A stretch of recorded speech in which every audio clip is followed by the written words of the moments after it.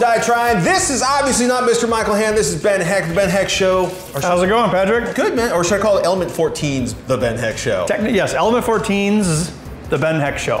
And we have a weird collection of stuff on the table, even for us. We have a toaster oven, a pile of basically PCBs with the components mounted on them, and I was hoping to get to talk to you about not failing at surface mount soldering. Oh, yes. Have you guys had some trouble with surface mount on the show before? Every time I try to surface mount, solder surface mount, I'd say I'm a 1 in 3. But essentially, I mean, everything on this board is pretty much surface mount components. Well, maybe a good way to preface this is why they use surface mount.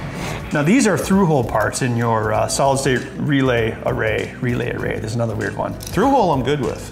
Yeah, so what that means is the leads go through holes through the board. But the thing is, you can't fit as many components in because any component you have here not only takes up space on the part side, but the leads come through here. So it eats up more space. So with surface mount, you have less space, and there's also less cost because the surface mount components can be mounted by machines. And this is, this package is pretty standard. Like if you were to try to resolder this, soldering is not just about having a soldering iron and some solder. There's other tools you would use here. So if you wanted to remove this, what I'd probably do is I'd probably flood it. Flood it with solder and then keep a consistent heat, and then once the solder, all the solder has become warmed up enough, you can actually just slide the part off. Of course you want to slide it in an open direction. Right. So yeah, you don't need a whole refill oven. Refill ovens are just for basically making an entire board. Okay, so you don't really recommend like preheating a board to try to make it easier to solder to it or anything? Well, like it's that? It's like a hand grenade to get rid of a flea kind of thing. Yeah, you just need to heat up the part. So I'm pretty sure Michael would like me to ask very politely if you could solder that back on, because I'm pretty sure neither one of us are ready to do that just yet. No problem, it would be my pleasure. Thank you. So if you're doing this, you'd place a chip, you'd center it where you want it to be, and then you would just hit one pin on one side or one corner, then you hit the other one. Okay. And then the rest of them are going to stay in place. But then it's not even about hitting every individual one. Like what I would literally do is I would just put a flood of solder. Okay. Just basically flood them, And then what you want to get is something called solder wick. I'm sure you know what that is. Why am I saying that? No. I've used solder wick since I was a child.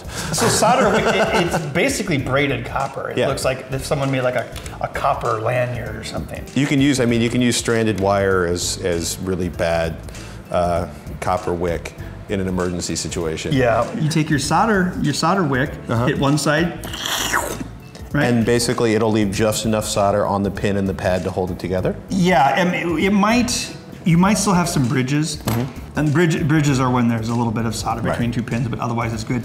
And for that, you just take the tip of your iron and go, just kind of pull it away. But yeah, by doing the flood method, don't think of it as, soldering every individual pin, you're soldering them all at once. Just drop a hot mess of solder on there and clean it up with the wick. Want your face to look as smooth as the pins on that chip? You should check out dollarshaveclub.com/DIY. Our sponsor is going to deliver amazing premium blades at super discount prices straight to your doorstep.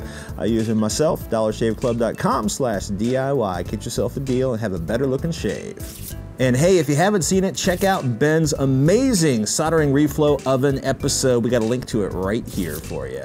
Ben, thank you so much.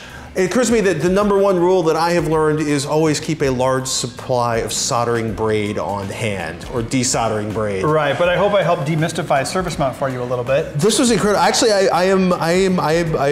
what I want to do is to try to solder on a chip like this, but if I do it on Michael's board after you've repaired it, he'll probably kill me. What's the website to find the Ben Heck Show? Element14.com/TBHS. And you can also find it on Revision 3, I believe. Yes, revision3.com/ should be the Ben Heck Show. I should probably check that. That sounds right. Ladies and gentlemen, Mr. Ben Heck, thank you so much. No problem. You've been watching Die Trying. More of our builds are on youtube.com/Die and dietrying.com. Comment down below or tweet at Die Trying. Thank you so much for watching. Dude, that was so cool. Thanks, man. And did you pull this off the shipyard? Where's this from? There's a lot of stuff in here that we don't really know where it came from.